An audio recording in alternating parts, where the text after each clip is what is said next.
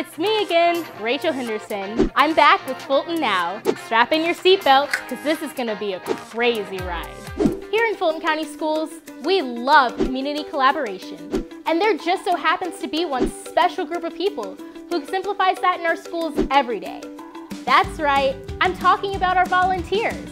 The Volunteer of the Year Luncheon was a perfect storm of thanking, honoring, and celebrating the people who help us meet our goals.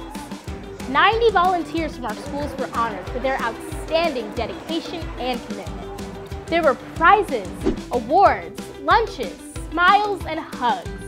We filled the Georgia Tech Hotel and Conference Center with good vibes, and we couldn't have done it without all of our terrific volunteers.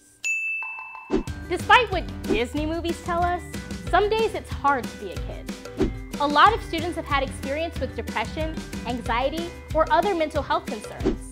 The good news is that awareness is climbing, the stigma is declining, and help is available.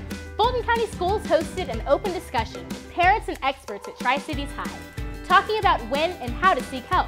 Come by Centennial High in April, where Fulton County Schools will host a free documentary screening about anxiety, with a panel discussion after. Keep up the good work, grown-ups! Apparently it's the future now, and nobody bothered to tell me. Are you telling me that you built a time machine? Fulton County Schools just hosted its 11th annual hovercraft competition at Banneker High. Engineering students from across FCS high schools and middle schools competed to crush the laws of physics. Tri-Cities High School won first place for speed and performance, Chattahoochee High won first place for best qualifying time in a straight line race, and also first place for best design.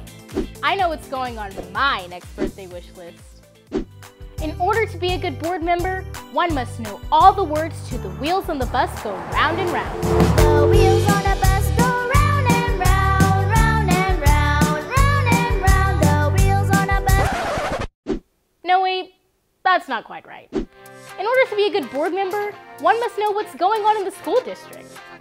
Board members took a bus ride to 4 South Fulton County schools to see firsthand how teachers and staff keep our schools running so successfully.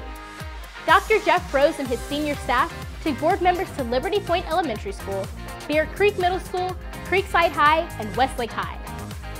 What I hope every board member left with a takeaway today is that all of our schools deserve the equal opportunity that we have for all of our students, and to see the great work that we have in our elementary, middle, and high schools.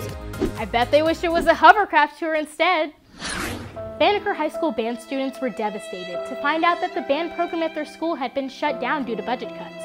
Except, here's the kicker, it wasn't. A proud former graduate came by to let the kids in on the joke, and also donate $5,000 for new band uniforms.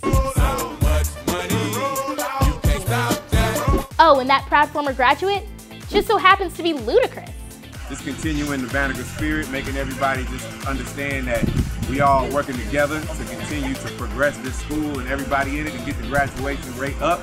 And I'm very proud of everybody here, and this is why I do the type of things that I do. And that wasn't the only surprise either.